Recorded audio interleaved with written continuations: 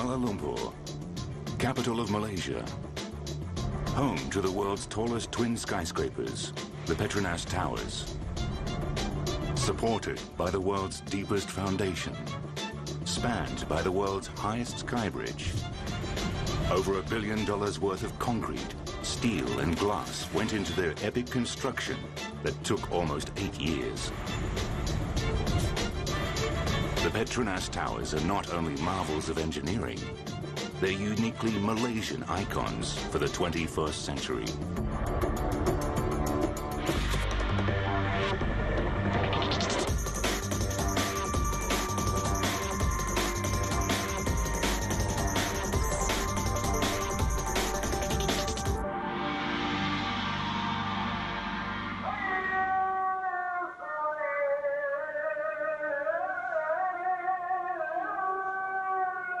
Malaysia is a bustling melting pot of races and religions. 25 million Malays, Indians, Chinese, and other ethnicities live side by side in a predominantly Islamic society. Economic development between the 1980s and 90s has also put the country on the fast track to becoming one of Southeast Asia's tiger economies. One major beneficiary of this prosperous time is Malaysia's capital city, Kuala Lumpur, the heart of the country's industry and commerce. During this period, the physical landscape of the city transformed. Numerous construction projects emerged, making Kuala Lumpur one of the most built-up capitals in the region. One of my abiding memories of Kuala Lumpur in the 1990s was just the number of cranes on the skyline. I've never seen a city, I think, with so much construction going on. But despite the construction boom, the cityscape still didn't have a focal point, a single identifiable landmark that the world would come to know. Cities, city authorities, politicians everywhere are seeking to put their cities, put their nations on world maps. But it seems to me that perhaps there was a recognition in the 1990s that many people around the world didn't have a clear sense of where Malaysia was.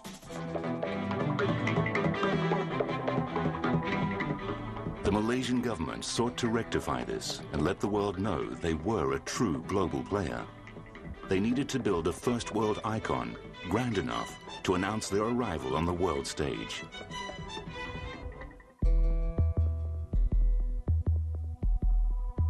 Taking cues from iconic skyscrapers in the West, the Malaysians decided they would also build a one-of-a-kind skyscraper. Or in this case, two of a kind. They named them the Petronas Towers. The firms were all told that this would be the headquarters of the national oil company, Petronas. This building is in Kuala Lumpur. It has to reflect the heritage of this country. It had to reflect the cultures. But very importantly, we said we wanted this building to look beautiful, to show progress. Alida Arif was one of the key administrators in charge of planning the towers. And, like many of her colleagues at the time, she saw the symbolic value in a skyscraper. It was very important of us for the symbolic reasons to show progress, to show aspirations of the country, that's aspirations for Malaysia to become an industrialized country. The design of the tower, in particular because of its heights, is sort of reaching for the sky image, seems to depict that aspiration.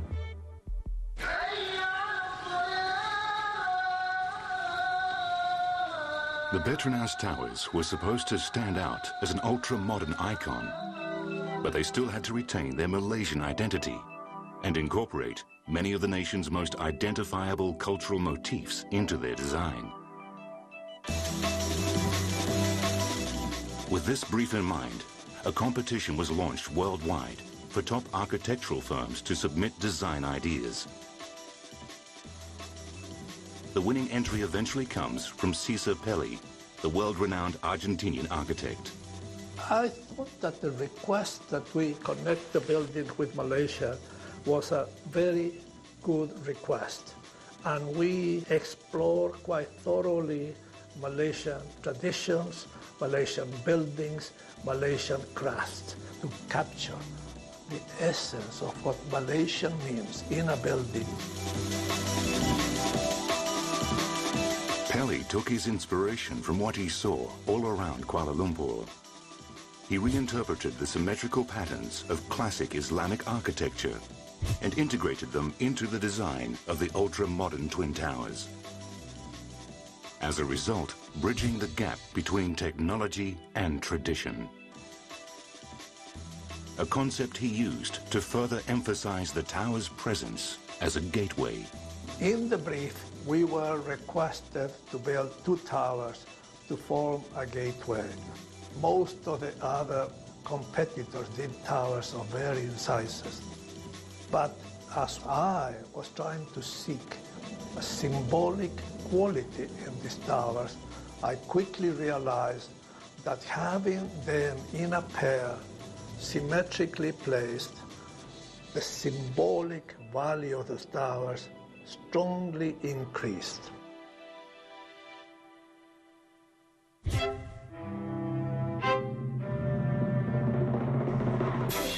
With design decided upon, the engineering team was given a deadline of only 3 years to complete the construction of the Petronas towers. It was an ambitious timeline, and to achieve it, they'd have to build the towers faster than any skyscraper construction anywhere in the world. Even more challenging, the Malaysian builders had no prior experience constructing a super skyscraper. To top it off, one more challenge was thrown to the design and engineering teams. The question was actually asked by then the Prime Minister, Tun Dr. Mahathir, what would make it the tallest building in the world? And, Pelly thought about it and he said, you probably add another 10 meters or so. And we were struck by the point that that's all that it would take to make it the tallest building, and yes, okay, so make it so. Suddenly, the Malaysians were not only faced with building a mega skyscraper for the first time, they were also about to construct the world's tallest buildings.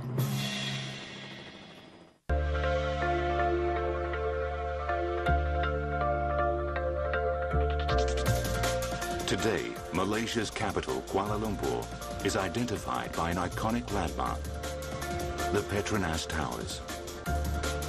People from all over come to see the world's tallest twin skyscrapers.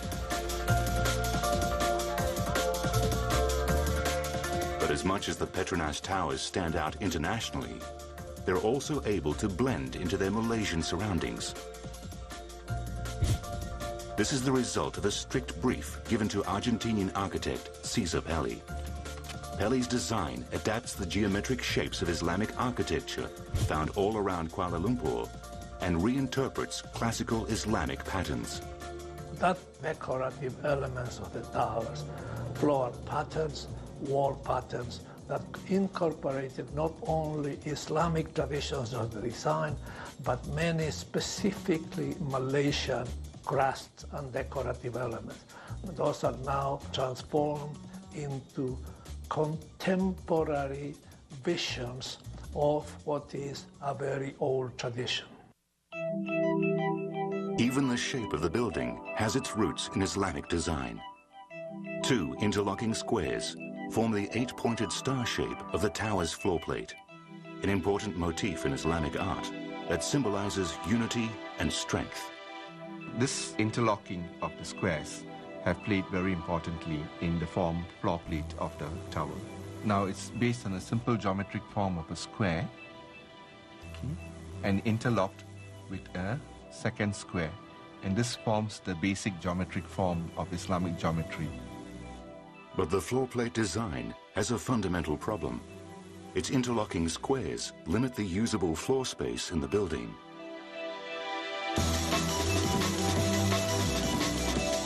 A solution is quickly found. We slowly changed it by adding 8 semicircular lobes into a 16th lobed star. This is now a very efficient floor plate. To explain this further, Caesar proposed that at the intersections of these squares, he proposed circulars, and that's how the floor plate got projected out, and we have a sharp edge, a rounded edge, a sharp corner, a rounded corner.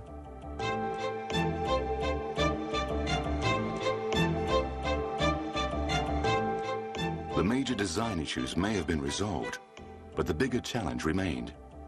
How do you build the tallest skyscrapers in the world?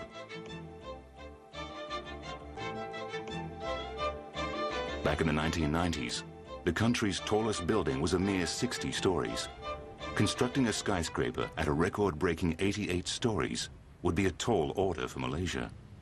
There was a lack of experts with the depth of experience needed for a project of this scale.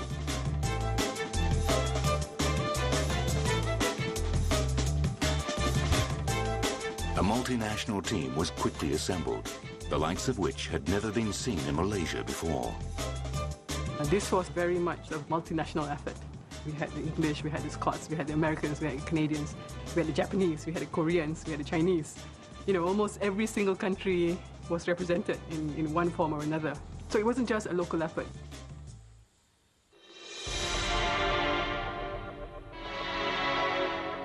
The engineer's first task is to figure out what material to build the Petronas towers with.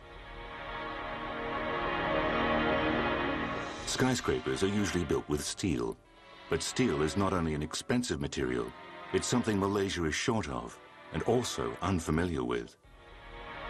Now, if these towers were constructed in America or in Japan, they definitely would have been steel structures.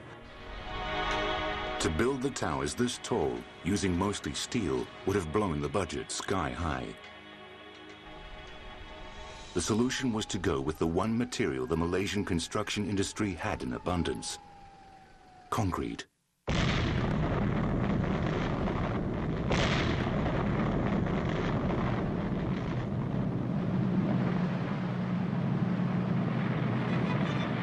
Chris Landry is a concrete supplier who knows very well what the challenges are with using this material.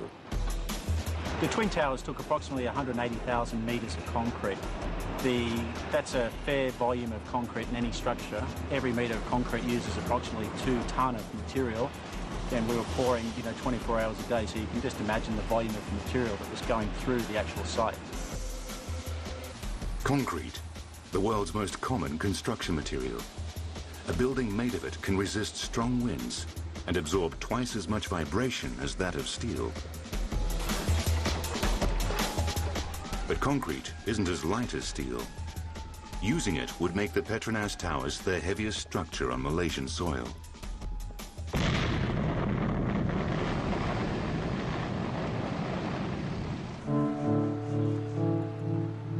The combined weight of the towers reaches a staggering 600,000 metric tons, the equivalent of almost 4,000 jumbo jets.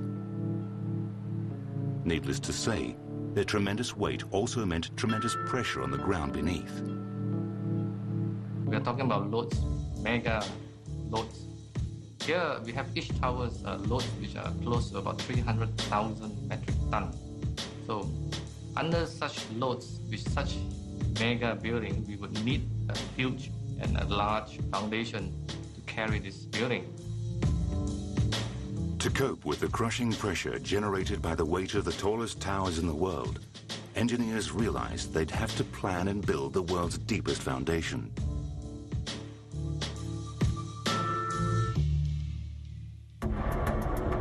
Kuala Lumpur sits in the Klang Valley, a flat alluvial land surrounded by limestone hills. But while the valley's floor appears to be a smooth and unchallenging landscape, what's underneath can be as erratic as the limestone outcrops that encircle it. Building the world's deepest foundation on such unpredictable ground would be easier said than done. Before building the massive foundation, the geotechnical profile of soil conditions at the site will have to be studied. This involves drilling over 400 exploratory boreholes into the earth. Stephen Tong was the structural engineer on the ground whose task was to examine the test results. To his dismay, his worst fears came true. The location sits on the edge of a cliff. Being a tower of this height, you know that the stresses underneath the soil are tremendous, and sitting on a cliff means that it causes tilt on the tower. The underground cliff that the towers are to sit on is limestone bedrock that starts shallow but slopes steeply downwards, more than 180 meters. Normally, limestone is good soil and it's rock. It provides a good end bearing for foundation. But in this case, the limestones have cavities in it, and that poses a soil problem. Over time, the problematic limestone bedrock can result in unevenness and cause the towers to tilt dangerously. The engineers broaden their investigation around the site. They discover stable terrain 60 meters away from the original location. By moving the site to the new location, the towers avoid problematic bedrock and anchor firmly on stable soil. A massive concrete raft will now be constructed and laid across steel pilings, drilled some 125 meters into the ground. The foundation system of these buildings is actually a combination of pile raft foundation. Piling meaning deep columns penetrating into the soil, and the raft capping all these columns.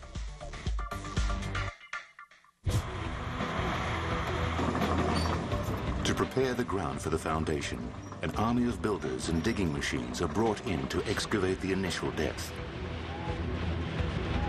Even a large underground stream is no match for these diggers.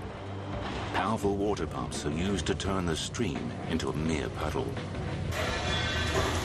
Pilings are driven firmly into the ground to form the skeleton of the foundation. To fill the 4.5 meter thick foundation skeleton, over 13,000 cubic meters of concrete is required, the same volume as 5 Olympic-sized swimming pools.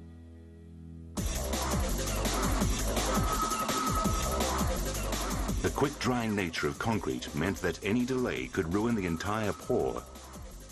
So the team sets a punishing pace, pouring an average of 1 truckload of concrete every single minute. The pouring goes like clockwork from day to night. Not even a strong tropical storm can stop the men from continuing their work.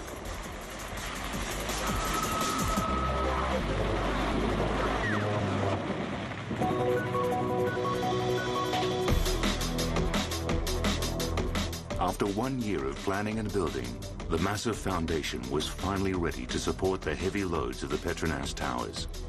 There's no time to waste. Engineers had just 2 years left to build the towers that would become the tallest skyscrapers in the world. There would be no room for mistakes.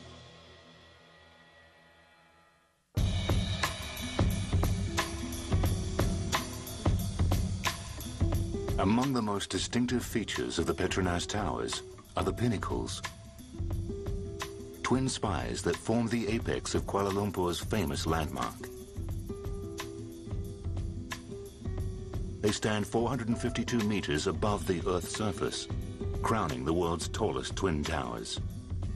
The idea of wanting to have the form of the building extend itself as much as you can into the sky, I think it's a basic human impulse. It's the desire, perhaps, of trying to connect our earthly beings with something higher in the sky.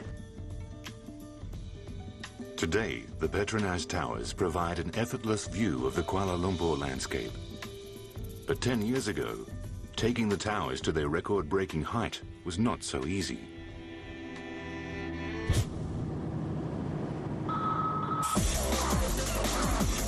During the construction of the towers, building each floor of the 88-story skyscraper was back-breaking work with no margin for error. As the Petronas towers began to take shape, engineers had to maintain the tower's verticality. This means keeping the building straight as it climbs to the top. A deviation of even millimeters can cause the skyscraper to lean.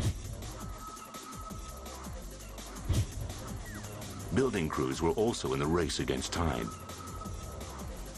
They had only 2 years to complete the construction of both towers. To meet this tight deadline, planning managers realized they had to build one floor of the Petronas towers every 4 days. We were looking at a 4-day cycle per floor, and that is very, very fast. Even today, that is still among the highest rate of construction in any of the tall buildings anywhere around the world.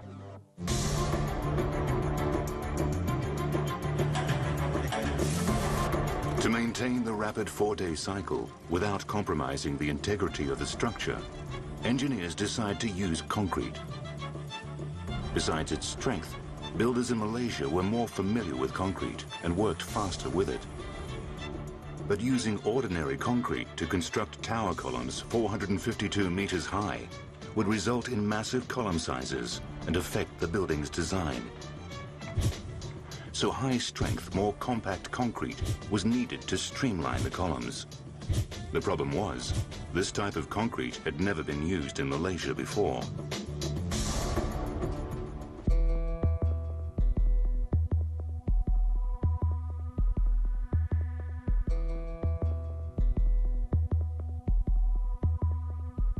Engineers brought in high-strength concrete experts, like Simon Jeffrey, to push the concrete mix to unprecedented strength levels.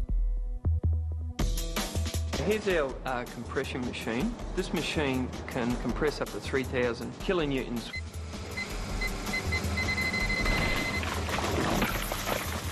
When we're dealing with skyscrapers, we have zero margin for error. How we guard against it, our primary guard is we over-design our mix. For example, the grade 80 that we supplied to the towers, the average strength achieved was 101 megapascals. That's 25% stronger than what the engineers stipulated. The grade 80 high-strength concrete is so strong, it's able to withstand the combined weight of 500 elephants for every square foot. The engineers were now not only able to build really fast, but also create a concrete monolith stronger than most skyscrapers. But the outer cosmetic beauty of a skyscraper is just as important as its inner strength.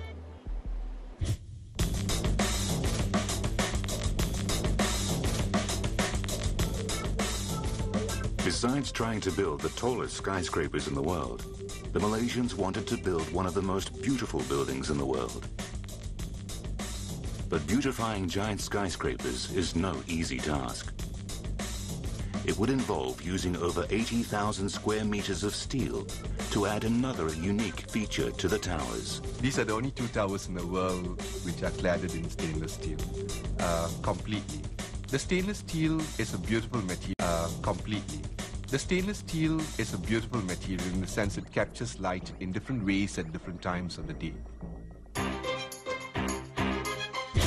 The shimmering beauty of the Petronas towers today can be attributed to the efforts of hundreds of metal workers who clad her armor of stainless steel.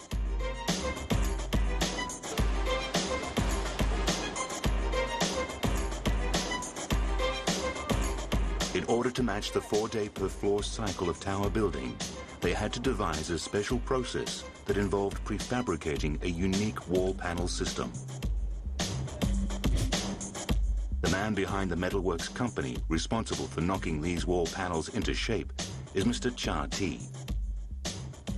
In just 2 years, Cha T and his team would have had to cut and assemble a total of 33,000 panels, installing 120 of them into the towers each day. When we got the contract in 1993, we have a factory area about 75,000 square feet.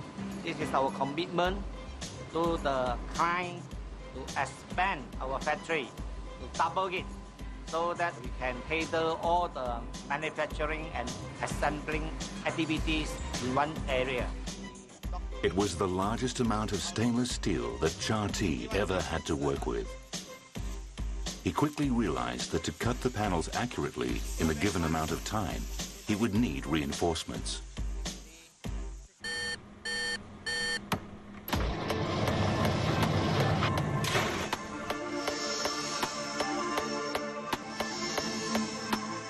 This is the V-cut machine from Japan.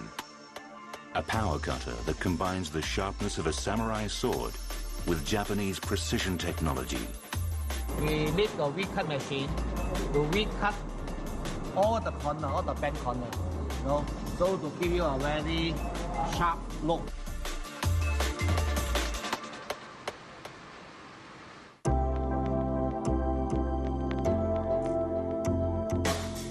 The steel claddings may owe their clean curves to the latest in Japanese technology, but the idea behind them stems from a more artistic source.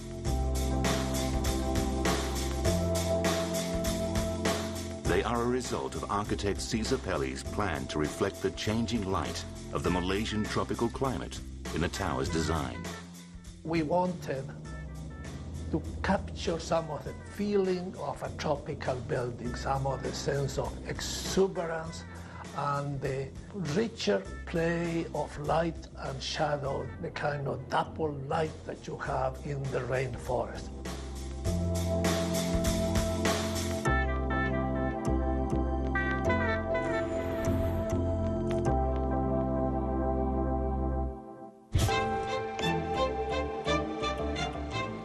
Even though the steel cladding and tower construction are running smoothly, engineers still face the challenge of ensuring the building remains as straight as an arrow while going up. The alignment of the buildings is checked every day to ensure it doesn't sway from the direction of its upward climb. Everything seems to go smoothly, but as the towers reach the 40th floor, the engineers are struck with their worst nightmare.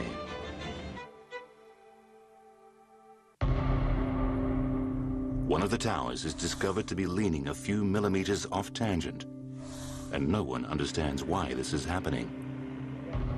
This is a major cause for concern. Because to us, millimeters could translate, if you don't correct the millimeters, it could translate to centimeters and to meters. I was afraid. We have a tilting tower in KL. I was afraid of that. With the leaning tower now looking like a potential disaster, all work on the building stops until a solution can be found. As general manager, P. Krishnasamy was in charge of monitoring progress reports from surveyors and engineers. I think at that time, because we didn't understand it, I think it became a bit of a scare for a lot of people, because we'd never been there. We then went to people who had built it before, at Sears in Chicago, and they kind of picked it up very fast to tell us, this is what will happen and the reasons why that happened. The solution the Malaysians discovered was to generate a stronger opposing lean to cancel out the current leaning problem. During construction, we would overcorrect the building in the opposite direction. We will build it such that if it were to lean in one direction, when we overcorrect it, end of the day, it comes to the correct verticality. Ironically, to fix a crooked skyscraper, engineers have to make the building equally crooked, but in the opposite direction. Fortunately, the deviation was small, and the correction required was minimum.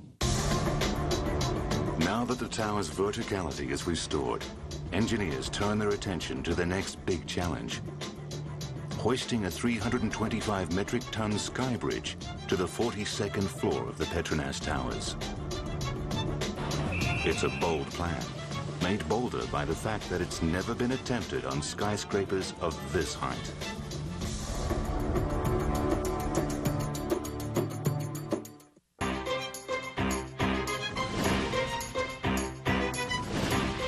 Standing 170 meters above street level and spanning the Petronas towers is the highest sky bridge in the world. Today, the sky bridge is the centerpiece of the national landmark and one of the main reasons why the Petronas towers are unique. The idea for the sky bridge started as an aesthetic, artistic intention with a symbolic meaning. Connecting them with a bridge made them more clearly into a portal to the infinite, a portal to the sky. Besides serving a symbolic purpose, the sky bridge also has a functional role. and gentlemen, you're given 10 minutes on the bridge. It serves as a corridor connecting the two towers. To manage the flow of traffic, designers also made it a dual-level bridge. People can get from one building to the next at midway without having to travel down the length of the tallest towers in the world for the same purpose.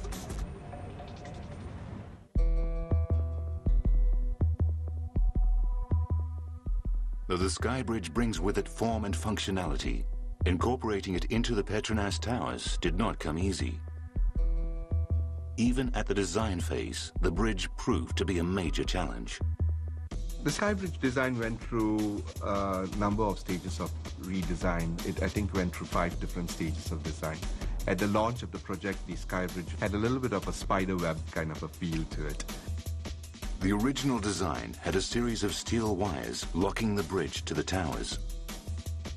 This was based on the theory that they helped to create stability. But when structural engineers studied the design more closely, they discovered the theory was flawed.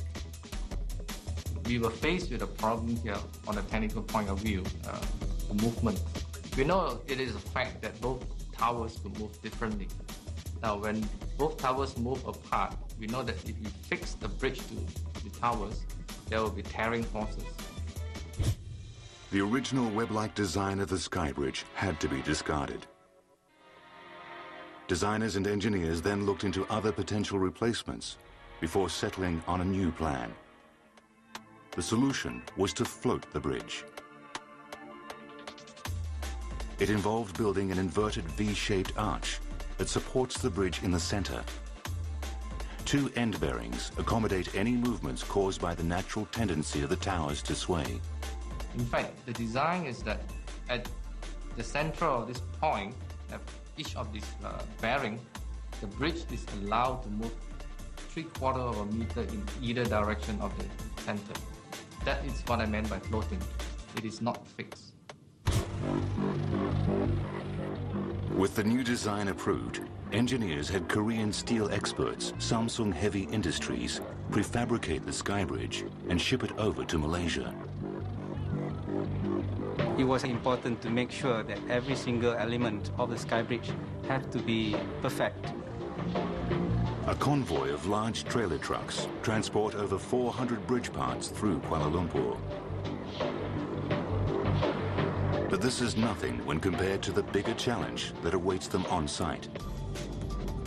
Raising the main parts of the Sky Bridge to more than 100 meters above ground and then assembling them in mid-air. Since it's going to be constructed in the mid-air, we can't afford to make any mistakes. If you have any slight mistakes, you can't do anything with it, you know. So you have to make sure that it's right the first time. On arrival, the bridge parts, weighing in at more than 400 tons, are carefully removed from the trucks.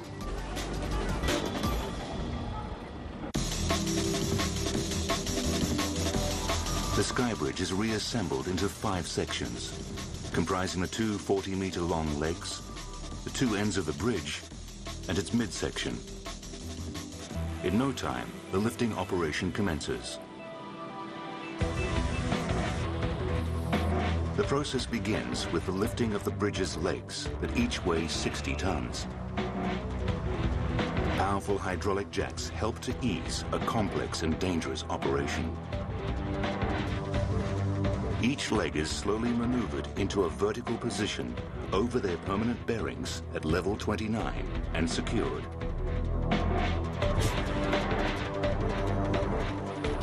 With this part of the process completed, lifting crews turn their attention to the bigger challenge of the operation. Lifting the 325-ton bridge midsection. This will not be an easy climb.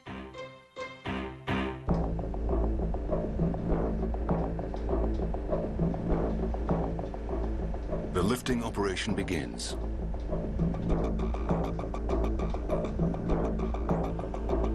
The midsection makes the ascent slowly at 12 meters an hour.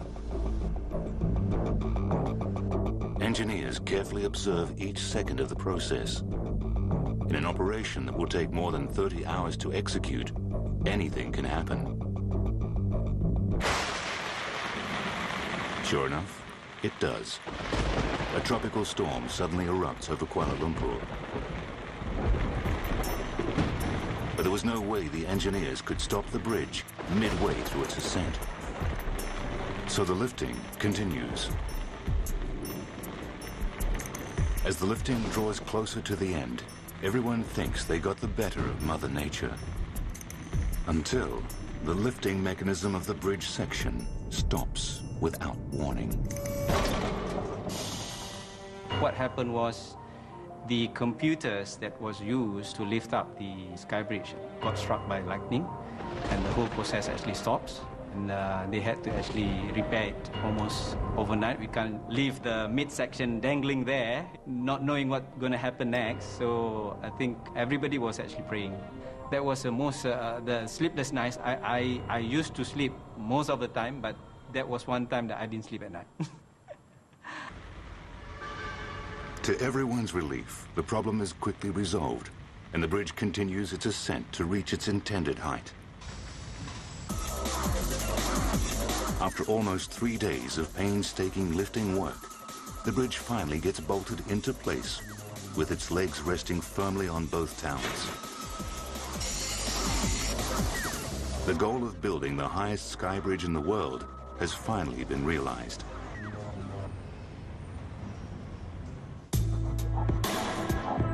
With the sky bridge now in place, engineers turn their attention to another defining feature of the towers, the pinnacles.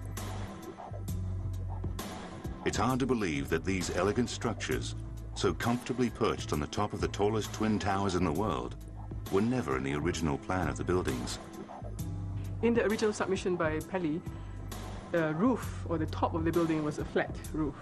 So it seemed abrupt. To the owners, it seemed an abrupt ending, or rather an abrupt crown to the building. Seems incomplete. So Mr. Pelly was asked to come back with several options. It was a very difficult element to design. We had more alternatives for the pinnacles than for any other element of the tower.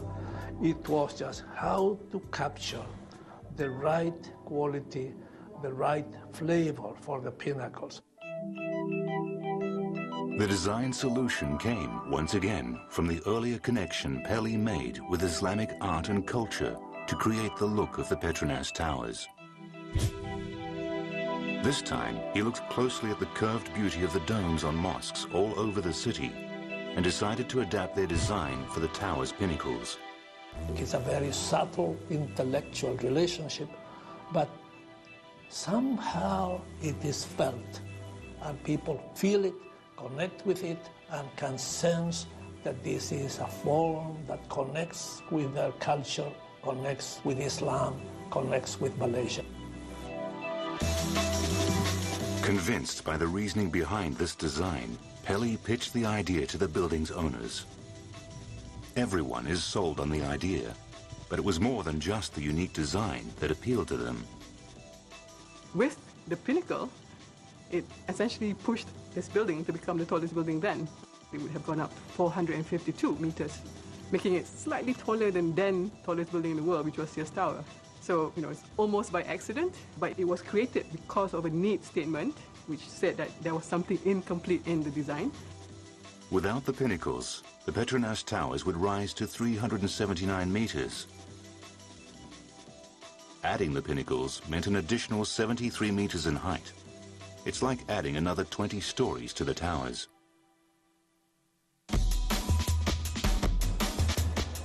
After Pelly's design was approved, the prefabricated parts of the pinnacles arrived from Japan.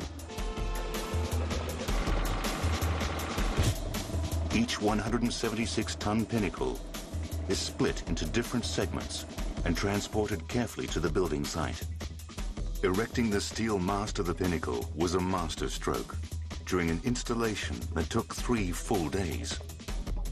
Engineers lifted the parts to the 83rd floor and, with the help of a hydrojacking system, raised each segment of the mast bit by bit through an opening in the roof.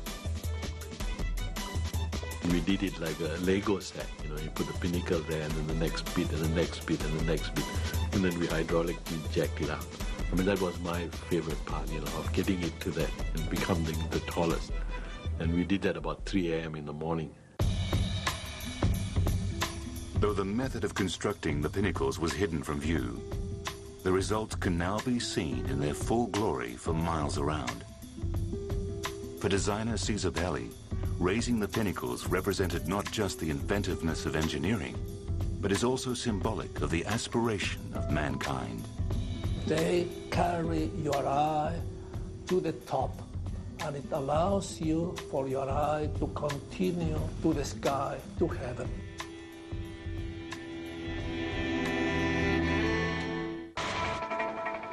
It took more than 8 years of planning and construction, but today the Petronas Towers are one of the most sought-after international business addresses in the world.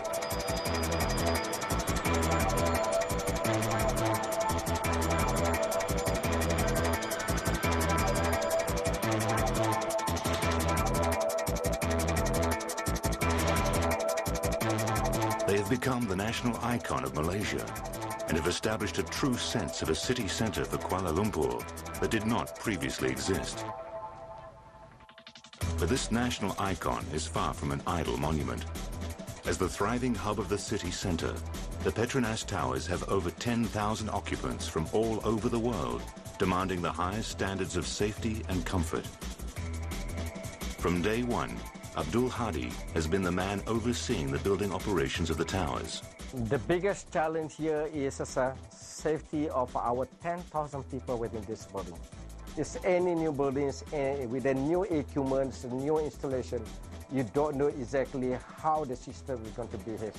You have to run it to make sure that they work as per design.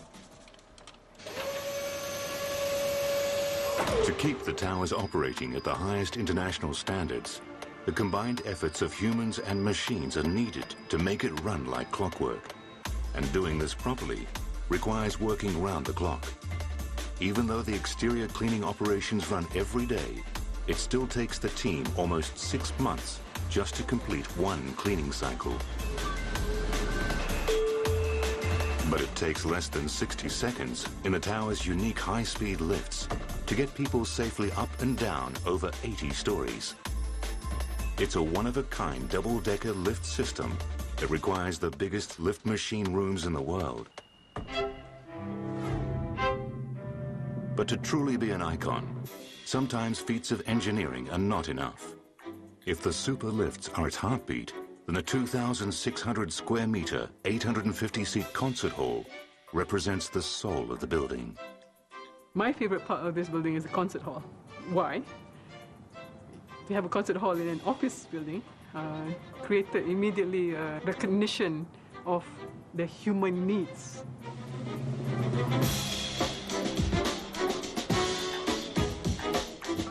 The developers recognized the need for life around the towers early on.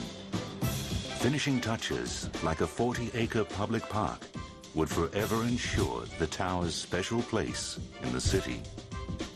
The building in itself is special, but the additions, which were not tangibly really part of the towers, but created the space, I think made it extra special.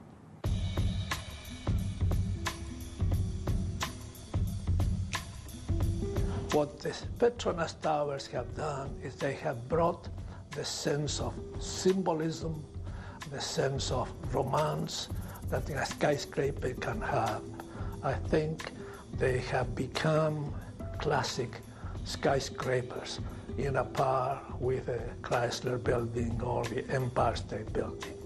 And as such, they have captured the imagination of people all over the world.